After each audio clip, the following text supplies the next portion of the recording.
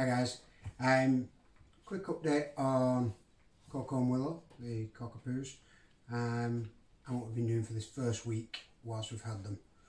So for me, when we get a puppy, the first week is a settling in period really. We start crate training them and we start house training them, obviously doing some basic obedience like sits with them. But generally getting them settled is first priority. First week for the puppy is hard. There's going to be sleepless nights, there's going to be accidents, and it can be quite stressful if you're not in the right mindset. So with a puppy, prep yourself that those things are going to happen. It's just like having a toddler or even a new baby. Now Hi. First couple of days, in fact sometimes even the first couple of weeks, I'll sleep downstairs with the puppies. They go in a small crate, so generally an 18-inch crate helps with the puppy training side. In case they're unsettled in the night, I can put my hand in with them, talk to them, soothe them.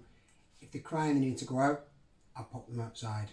And we also give them time during the day at various points where they've got time away from us to help them get used to that and reduce the risk of separation anxiety. Find crates an extremely useful tool. The crates, obviously, it's just like an extended bed. It helps them feel secure, and they also help with the crate training side of it too. And these guys don't mind it at all. They're sleeping through now. After a week, they're doing sort of 10:30 till 4:30, 5 o'clock in the morning.